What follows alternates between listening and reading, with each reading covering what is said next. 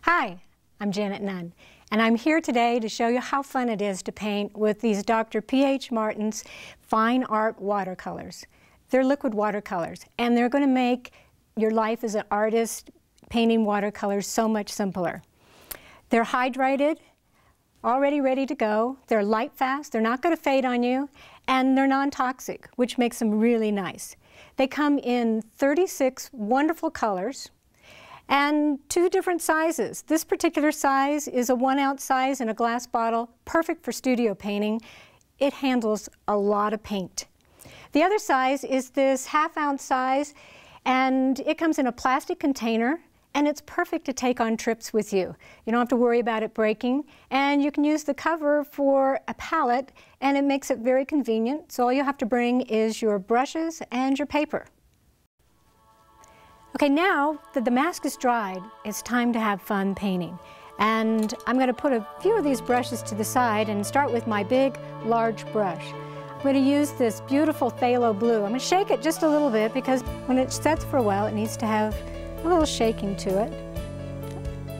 If you notice, I didn't put out a lot of paint. You don't need a lot of paint. This is very concentrated watercolor, and it doesn't take a lot of paint. So I'm going to use phthalo blue, but before I do the phthalo blue, I'm just going to take a little bit of water and come here around the edge. This is very concentrated, so if you notice, I'm just going to pull a little bit off to the side.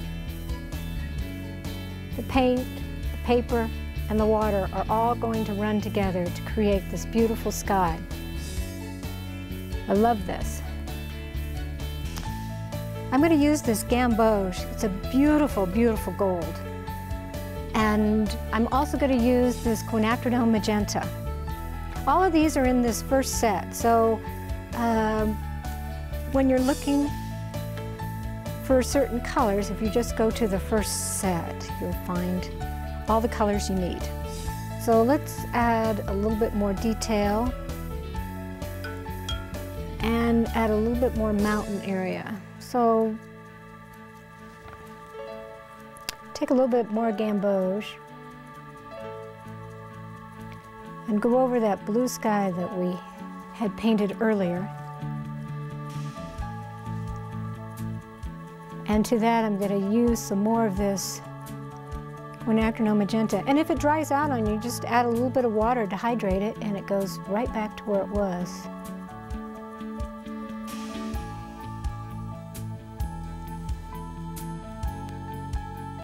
A lot of times you used to have to wait a day or two to finish a painting, and when you finished it, you weren't sure exactly what color you used to finish the painting.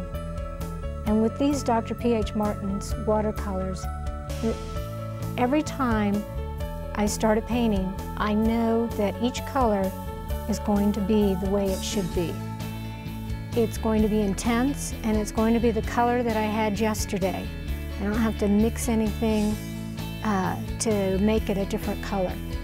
And that is what's so cool and makes it so much easier for an artist to use. The other cool part about this is I didn't use a lot of paint, but yet I have a lot of color on this painting. It doesn't take very much paint in order to achieve this beautiful color.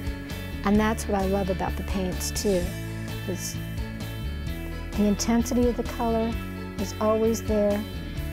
You can make it stronger, you can make it lighter.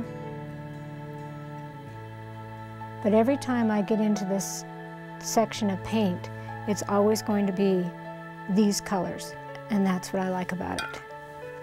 I hope you enjoy painting with these Dr. P.H. Martin's watercolors as much as I do. Thanks for watching.